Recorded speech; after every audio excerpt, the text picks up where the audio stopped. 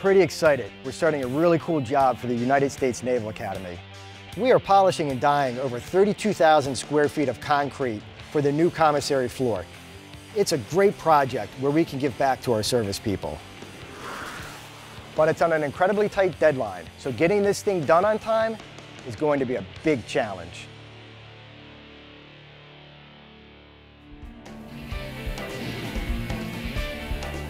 The first thing we have to do is run a concrete saw through the existing joints to clean them up.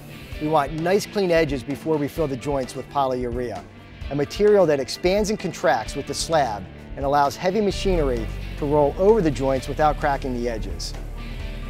So far, so good, but we are in the dead of winter and there is no heat in this building, and the temperatures are expected to dip to around 0 tonight. The problem is, polyurea installs best at 70 degrees, so we're going to have to come up with a way to keep it warm. We have record lows this morning. It's literally so cold that the hot exhaust from the vehicle is freezing as soon as it hits the ground. Normally we wouldn't work when it's this cold, but we have to lay the polyurea to stay on schedule. Luckily, we devised a plan that's working. First, we heat the buckets of polyurea up to 70 degrees in our van. Then we mix the materials and pour the components into our pump. To keep it warm while we apply it, we built a custom heating blanket that wraps around the tanks of the pump.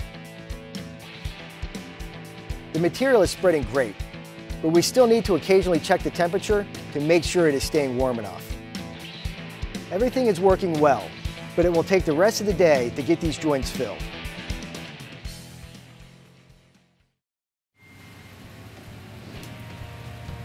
This morning, we are having an ice storm. It seems like Mother Nature is working against us. Luckily, our crews made it in, and we are scraping the excess polyurea off the slab and prepping the concrete for grinding.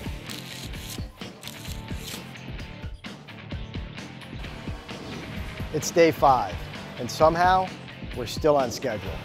The guys will spend the next couple of days grinding the concrete down with a coarse grit abrasive. This creates a concrete slurry that is squeegeed away and sucked up with a machine that works a lot like a Zamboni.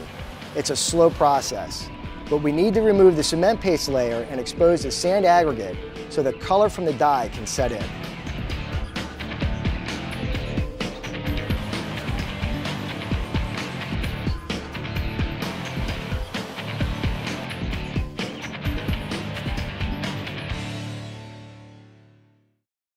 Grinding and honing took 7 long days, but we're finally done and we're ready to put the dye down. We just have to touch up some areas and then get this floor as clean as possible.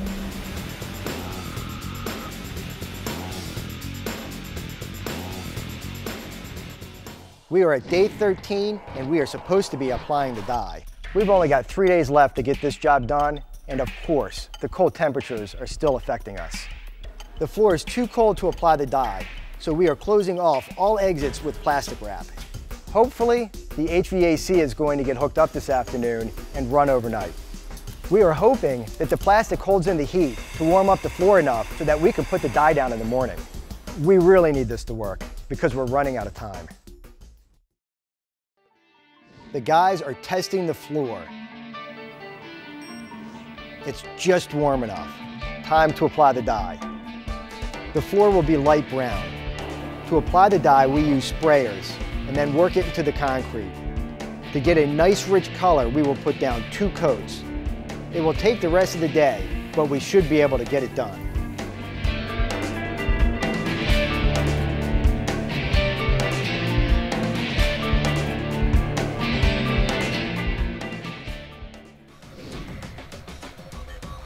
The floor is looking great. Today we are doing one last pass with 1800 grit abrasives on our machines.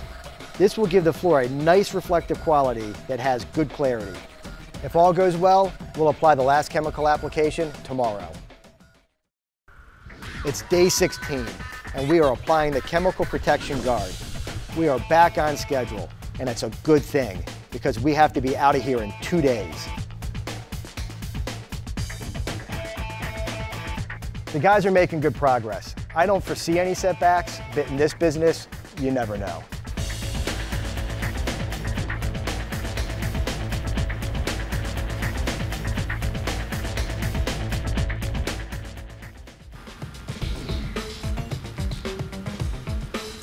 It's the last day, and it looks like we're gonna make it.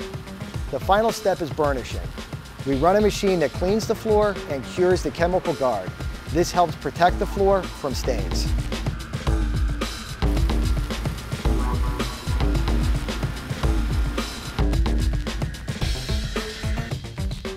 The floor looks fantastic.